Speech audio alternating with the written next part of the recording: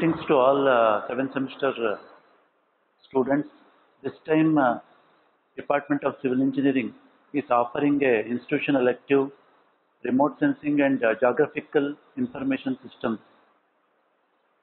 This is abbreviated as RS and GAS.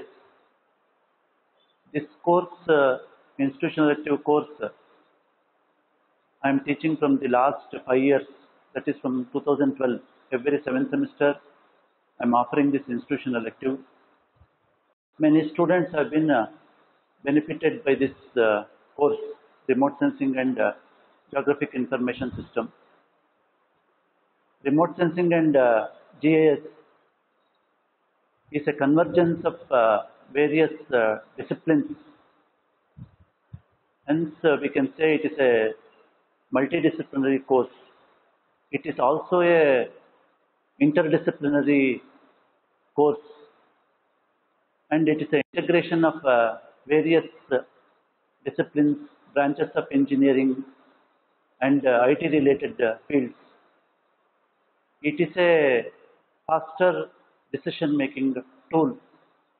It has got widespread applications. Many of the students have undergone this institutional elective are applying it in their various professions now. Students from different branches can apply this remote sensing and GIS depending on their imagination. That means it can be applied for various utilities. Hence, that imagination becomes a limitation for this application. So, how big you think, that big you are able to carry out the work. It has got amazing applications.